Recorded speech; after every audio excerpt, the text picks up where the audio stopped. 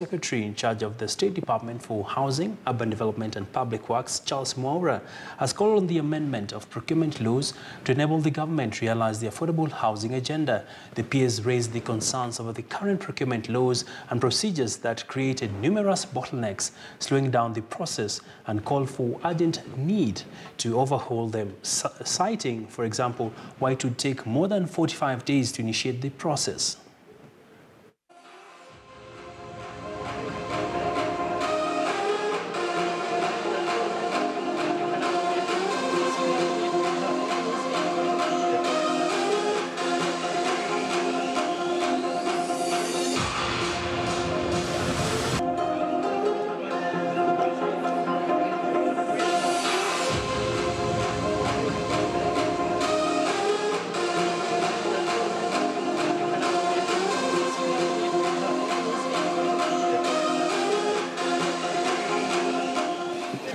Just want to indulge you a little bit into what it is that we as government are embarking on this journey of providing or creating 500,000 new homeowners.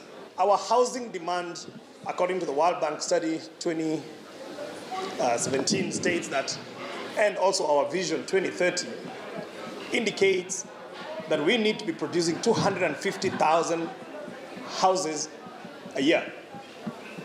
That is our current demand. And I'd like to challenge all the people in this room that it cannot only be about profit. It cannot be about profit when you see people living in squalor next to you, and that we must rise beyond the pursuit of profit and look at how we can raise the entire country together with us.